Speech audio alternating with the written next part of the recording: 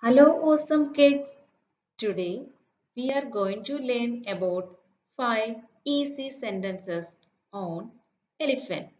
Please listen. The elephant is the largest animal on land. It has 4 legs and a long trunk. It has 2 white tusks on both sides of its trunk. The elephant eats leaves and grasses.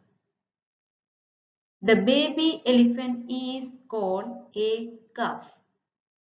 Children, repeat after me. The elephant is the largest animal on land.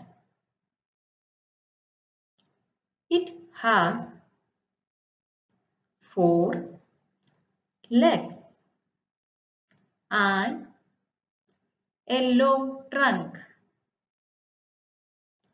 It has 2 white tusks on both sides of its trunk. The elephant eats leaves and grasses. The baby elephant is called a calf. Thank you.